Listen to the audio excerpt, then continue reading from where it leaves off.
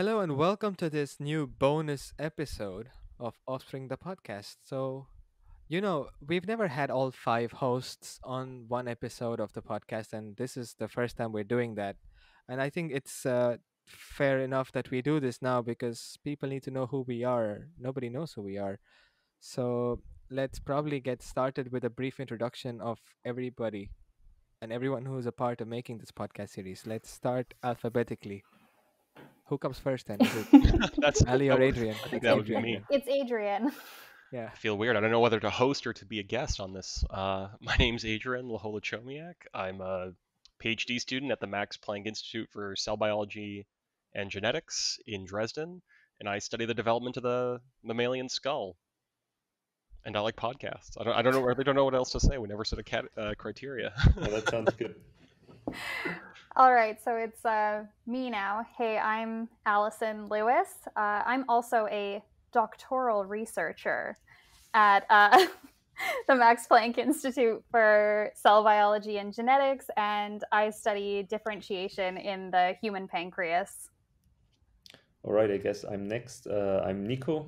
So I am also a doctoral researcher at the Max Planck Institute for Neurobiology in Martinstedt, to be precise.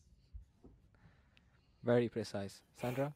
Hi, everybody. My name is Sandra. You've never heard of me before, but I'm also a new podcast host here. I'm at the Max Planck Institute for Neurobiology in the same group like Nico, doctoral researcher as well, and slowly finishing up, and I'm happy to be here. I feel like I need to interject and say that I'm also a doctoral researcher, and that I regret not No, phrasing no. it that way. You said student. No takesies, I'm backsies. I'm reversing. Actually, we can fix this all in post. Yeah, just- post is what I say it is now. I'm gonna edit it, I'm gonna leave it all in. All this banter is gonna stay in. We can just make So, everyone yeah. say like I'm toast. Yeah. Well, we're all toast, so I think I'm last. Hey, that worked out in my favor. So I'm Srinath Ramkumar and you've heard my voice all this time and I'm sure you're bored of hearing from me. And I'm from Tiny Little, but now I'm also a doctoral researcher at the Max Planck Institute for Heart and Lung Research. Anyway, now that we're done with introductions, what do we do next? Yeah, I thought like maybe it might be nice to see what you guys actually thought about the current episodes we had online, or all the ones that we did this year. So we had like bunch of open science topics.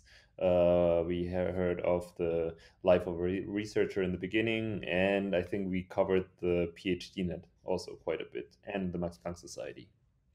So yeah, what do you guys thought of the?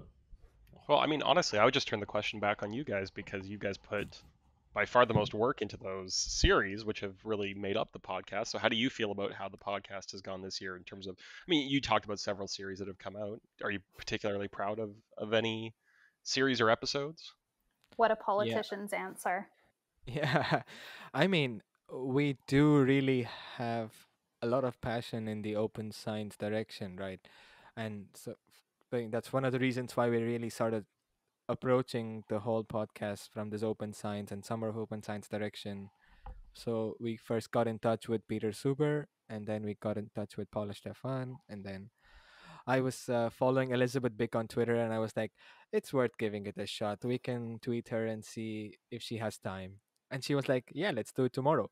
So, like, with Elizabeth Bick, it was like one day after we contacted her, we were recording the podcast episode. So, it was almost instantaneous. I mean, that's amazing. That's the dream, Yeah. to get a one-day response. Yeah, one day where you're done recording the episode and you have these episodes like lined up for the next 4 weeks in advance. So yeah, I mean it's good. And also, we do of course prioritize the doctoral research work primarily. So we try to keep the workload for the podcast fairly decent so that you don't forget that it exists, but you do realize that you can prioritize other things on top of it if necessary. So yeah, and we had really good fun in the beginning where I mean, I'm not saying we don't have fun now. I mean, it was really like we didn't know what we were doing in the beginning. It was completely exploratory, and those early days into anything, you don't know what's up and how things function, but you find your steps in there. And I now think it's like that's where second we started. nature. No technical problems. No, it's Oh, just and Well, of course, there's no technical problems when you hear it. somehow Sandra left and came back, so I think there is some technical problems now. I Oh, jinxed it. I don't know, something happened, and So it's all anyway, it's all good. Everything is perfecto. let's hope so. I mean, I think in the beginning of the podcast, though, like we had these ideas for what we wanted to do, and like we had ideas for people and things we wanted to talk about, and we just did that. But now that we've done some of those things, I think we are often thinking about what direction should it go and thinking more towards the future and how we want the podcast to grow rather than just like trying stuff and seeing what works. It feels more thoughtful now than maybe it was in the beginning. I mean, it makes sense, right? Now we have some more experience. We can actually think about like not just okay, one episode and then that's it, but rather cover it from maybe several angles. So there's definitely yeah, more planning involved now, and we're more people, so we can split the work. So that's Yeah, nice. I mean, I think we already did plan it. We just didn't really have it, down to a T. Like, we I think as we progressed, we made it like we got to know that okay, at this point we need to have such and such things ready, so we can have this edit ready at this time, and then the next edit by this time, so we can get feedback from the person who gave the interview, and so it's like I think the process of the whole thing sort of fell into this nice workflow pipeline thing, and that's what took time more than anything else. And I Did think you the ever feel like you're running out of topics, or is it more like there's just more and more ideas coming in and many more episodes to record? More and more ideas. Definitely the more and more ideas option. No, I mean, also it's sometimes it's too much even. So we have so many topics that we want to cover because Offspring is just, its job is to do that, to find as broad as topics as possible and try to identify as many, different nooks and crannies where we can poke our nose and try to figure out what's up. To Right? And boldly I think go that's our where job. no podcast has gone before. I don't want to oversell ourselves. I think modesty is important and humility is very important. It's good. So yeah, at least and now so Adrian and Sandra, you guys joined us slightly after we started doing the whole podcast series, and I think that was already like a good indication that you were interested to do some work in our direction. So what was your motivation? I can start saying something about that. So actually, Nico is a colleague of mine. We're in the same lab. So I followed the process of him starting the podcast and everything, and he told me a few things about it. And then I started listening to the episodes also, and I just really enjoyed what you were doing. I just found it extremely interesting to listen to the episodes. And I also, in general, like podcasts a lot and just to consume information via the podcast format. So I thought it would be a really good opportunity to also join in and help producing some episodes. And also just because I had a few ideas already what I would like to do maybe in the future. So that was my motivation behind it. Yeah, I mean, honestly, I kind of came at it from a similar perspective in the sense that Allie's a colleague of mine, let's say, and those who don't know, That's she's my very wife. modest. But just seeing her get involved, and it's podcasting is the kind of thing that I've been involved in previously, and more broadly, I mean, I just find science communication to be a really interesting topic to explore. How do you get across important ideas, and how do you use a platform like a podcast to encourage people to think more critically, not only about scientific topics, but also about kind of the societal structures that surround science. And so hopefully in the next year, I can put a little bit more time into exploring those ideas. Well, and it's just a shame to let that buttery smooth voice go to waste. So I've always been here told he I have is. a voice for radio and a face for radio, but that's a different topic. you have a voice for a sportscaster. Well, thank you. Maybe I can live commentate some experiments. You could really announce the play-by-play of. Oh, All right.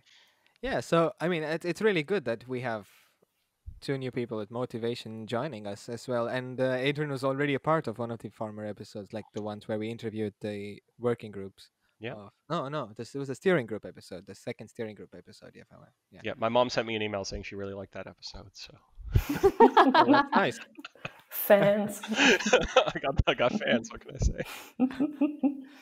Well, so speaking about fan mail, what do you guys think of the feedback we've gotten so far? Have people contacted any of you? Because I mean, I'll come to what we received in the mailing list eventually, but what about you folks? Have people come up to you and said something? I mean, so similar to Adrian, my sister actually texts me about the podcast, and I find that really adorable because I love my baby sister, but she's not a scientist. And so, not even like science adjacent. She works at a law firm. And so, it was really nice to hear her say, "Oh, what you do is actually really interesting." So it's nice to hear that people who maybe aren't scientists also find hearing about science interesting. Mhm. Yeah, I mean, it's nice that you kind of get the science communication going already there, right? That people find it interesting what surrounds like science or the scientific system, I guess. Yeah, I think we've been so much more about meta science this year than science itself. So so just as a side note, or perhaps a topic of discussion for a little later on down this episode, is that we do really plan to do a little more deep dives into scientific topics or science communication topics later on next year. So that's probably going to be more interesting as well for people who are interested in, learning about science itself and not just about the scientific process or the scientific field and the evaluation and yeah. I think I think for me though that I talk about like hardcore deep dive science basically all day every day with my colleagues, that I think talking about the more social aspects of science was something that was nice to, I don't know, get out of my system in these early episodes, because I do think that this aspect of science is also super cool and often not necessarily talked about in academic circles. It's true. I also really enjoyed, because up until now I was mainly a listener also, and I really enjoyed the width of the topics that you had. I think it's great to just mix it and have like really surprising topics also of career opportunities or whatsoever. That's really enjoyable as a scientist as well. But then it's also great that we even reach non-scientists, as Ali said, even if it's just family members for now, but who knows? Maybe for the future. Pretty look soon the whole law firm will be listening. She's going to tell all her friends, don't you worry, this law firm in Edmonton is going to be all about it.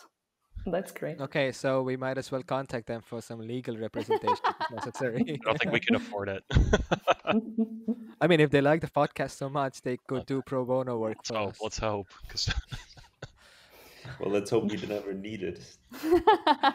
I mean, sometimes you would have to sue somebody if they use our our stuff. Our So, jingle. just, If they use the yeah. jingle. we gotta Yeah. retain Exactly. those intellectual property rights. Yeah, Maybe there's something we can talk about next year.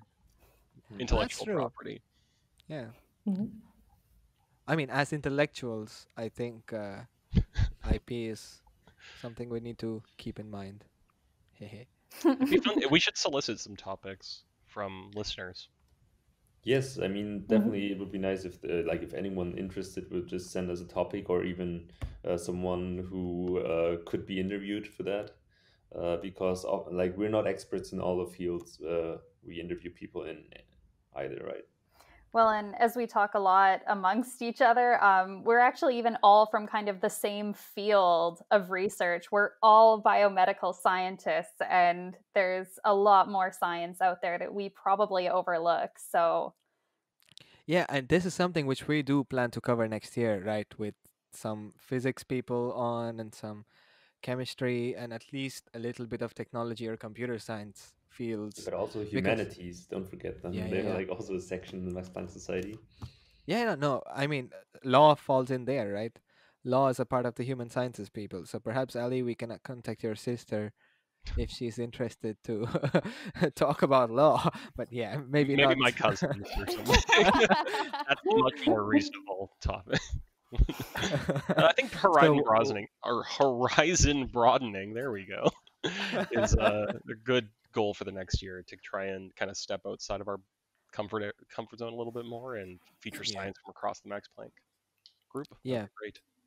I mean, definitely. I think with that in mind, like Sandra really was taking some strides in the directions of like equal opportunities, right? Like, can you perhaps give a brief introduction to what that topic that you had in mind was? Yeah, that was something I had in mind when I thought about that I want to join. As you said, our topics around equal opportunity. So there's also a working group in the PhD net around equal opportunity. We heard about that already in one of the episodes as well. So this is basically a very broad topic where I have a lot of ideas in mind, because equal opportunity just covers a lot of things like gender equality, of course, especially in science also, and feminism and sexism in science, but then also topics like racism and in general diversity and underrepresented minorities. So these are all ideas where I think we could talk to a lot of people, maybe scientists that encountered some of these things or that had problems with those topics. So yeah, this is something that I thought would be great to talk about in the future. Not definitely, because also the Max Planck Society should, as one of the leading research institutions, be one to take an initiative there and make sure that at least within it, everything is as fair as possible. Like, Totally. Yeah. Anyway, so I think we do have some nice motivation in that direction, and I think that's the first step. And if we really feel motivated on some topics, we can always take it forward. And this is where you, the listener, comes into the picture, because we always have a sort of biased perspective of what we're covering, but we do need you to give us some topics and perhaps some ideas on what you think is something which you would be interested in listening to, because I'm sure that we are very blind to certain aspects of certain things because we are in this sort of core biological scientific bubble. So if you as a listener would like us to cover any topic in terms of or anything, for example, just feel free to shoot us an email at offspring.podcasts@phdnet.mpg.de. You could probably even tweet us. Am I Yeah, using that term right? Tweet us? yeah. Sounds Twitter, good. TikTok, Instagram, Snapchat. I don't even know if we have any of those. You're showing your age, No. Adrian. I thought that's the modern stuff. So yeah, you can follow us on Twitter at MPPHDNet Podcast. It's just Max Planck PhDNet Podcast. So it's fairly simple. Thank you. Anyway, okay, so I kind of feel I always talk a lot, and I'm usually the one filling in the silences. So I would like someone to take away 2 minutes of silence and continue talking for now. Okay, that was very awkward. Everyone's just Just talk. That's a if you would terrible see achievement. Don't And worry, now we're all talking at the same time. Like, I spend most of my day talking, so what kind of bridge is that? You need to like lead into a topic, and like you can't just like massage your way into it. exactly. Almost mean. And maybe I have a question. yeah, go ahead. Yeah. So maybe for the most experienced hosts here, Srinat and Nico, what were the most surprising episodes for you actually? So where did you just, I don't know, learn something completely new, or were just really surprised by what you heard? Sandra, you're a natural. Thanks.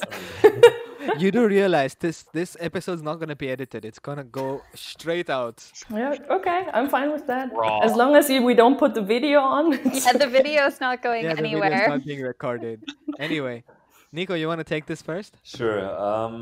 Interesting. I mean, we had a bunch of episodes that were, how should I say, like the Paula Stefan one was interesting, but definitely not positive, I would say. Like the outlooks of becoming a postdoc is, I would say, not so great, which if you want to stay in science is of course bad. And what else? Yeah, the Elizabeth Big one was also a bit yeah, eye-opening. I didn't think that there was so much misconduct happening, and yeah, it's crazy. Like I don't know how people actually get through with these things. Like just Yep. duplicating images. It's insane. I also liked that episode a lot because I also followed her already before that on Twitter. And already by all her posts, I was so surprised and so shocked also just what's going on. And even though when you're a scientist and you're working in that field, you're not aware of that. At least I was not. Yeah. And so that's really, Yeah. still shocking. That was like the standout episode for me as well. Just like the shock value, the stories she told, I literally couldn't believe it. Yeah, I mean, just as a side note, so we got an email after the episode with Elizabeth Big got released. We got an email from a potential new student of one of the Max Planck Institutes, as he came across this weird situation in his country where people were really asking around if they could cite someone else's paper in their publication in order to increase the H index. And this was, Wait. So I think you need to explain it a bit better. So they were basically in their own university, no. messaging around, These were telling not them. within the university. I thought it was like This within was their country, publicly. though, at least. So Yeah, it was within like, the country, but okay. this was publicly. He was publicly asking if there are any people who are publishing in these fields so that he could give links to certain papers, and he would in turn Basically citing publicize each them. other. So Exactly. basically they would just stay in contact and just put each other on the papers to increase their H index, which is crazy. I mean, it's H index hacking. Yes, No, exactly. yeah, exactly. So this is something that Elizabeth told me was called a citation ring. Yeah. And these things called citation rings exist, and apparently they have been these are very hard things to tackle by journals or by any ratings agency which basically calculates the H index through citations. So because you cannot really trust citations anymore, so it's basically sort of hacking at the fundamental value or this distributed currency that we have in science, which is citations, and how well reputed your research is. So you can see it kind of feels like this weird uh, attack at the core value of scientific literature and scientific publishing. So yeah, anyway, this was a bit chilling when we got an email about this. And I mean, I think it just gets to the deeper issue that, like, so much of science has kind of circulated around this core metric of citations. Yeah. And that obviously, because science tends to attract people who want to get ahead, that like they're going to find a way to use that system. They're gonna find the most optimal strategy within the system, and they're gonna use it. And so like within the rules of the game, that this is not necessarily nice, but it certainly works. So. But I mean, I think this brings up like a kind of side issue that I think would be a really interesting episode for a podcast, is to talk about the whole field of like bibliometrics that has cropped up around science and how it's used by funders and universities and like all kinds of things. And like, are these metrics really that valuable that we should be using them this broadly in science? And so I think that that's like an interesting broader topic outside of just integrity. It's like one of the like current problems that I mean, something like SF Dora tries to tackle, right? Research assessment. How do you define, okay, good research? And then, of course, if you take a look at all the steps people did, read everything really carefully, then you can do it. But then who has the time to read like a paper or a manuscript they get, I don't know, 3 times really carefully, and then give a good a review? Because usually people have like, I don't know, 2-3 hours to give a review, and that is not a lot. Yeah. So it's just time is the limiting factor. No, speaking of time being a limiting factor, we are now at the end of this episode. How was this for a segue? Wasn't this great? I mean, That come on. was seamless. Your expertise is the The experience. best way to make a segue seamless is to call attention to it. So. Yeah. So speaking of time being a limiting factor, the Zoom call is about to drop off in 'Cause 3 minutes. Believe it or not, we don't use a Zoom premium account. I know, shocking. Yeah. Because we don't have money and we're not asking people for money. So send your And, money to Offspring Podcast. Oh, no, please don't. Please don't, actually. I don't think we have any way to accept money. I don't even think we're allowed to. Maybe we need lawyers after all. I don't know. Maybe after this episode airs, we should consider. Pay your taxes, I guess. In Germany, pay your taxes, please. Yeah, because Max Planck is publicly funded. Although we are not funded, this is completely unfunded. Anyway, so for a free podcast, I think we're doing quite well. And for a free podcast, it's going to be free in the future. Free, fair, and open, like Like the science democracies we in love. countries. Like science we love. Let's keep it free, fair, and open, and let's have a good break. Although, during COVID times, I can understand it's going to be difficult. So, yeah. So, let's at least try to take a good mental and physical break from podcasting and reconvene at the start of next year. What do you guys think? That sounds great. I'm looking Yeah. forward to it. Happy holidays, everyone. Nico, nodding doesn't It show doesn't up on translate the well. recording. Yeah, The See you, Nico. physicality of audio is not Yeah, great. I don't want to speak while other people are speaking, right? We have less than a minute, Nico. Now's your chance. I don't know. I'm nervous. Say goodbye. Okay, so now everybody knows how this episode goes. Usually Nico's always nervous and I have to edit parts of that out. Not this time. No, not this time. Nico's gonna be there in public. Oh, goodness. In all his silence. Yeah, glorious silence. Anyway, so thank you all for joining today, and this was really fun. And you, the listener, I'm talking to you directly. Please send us feedback.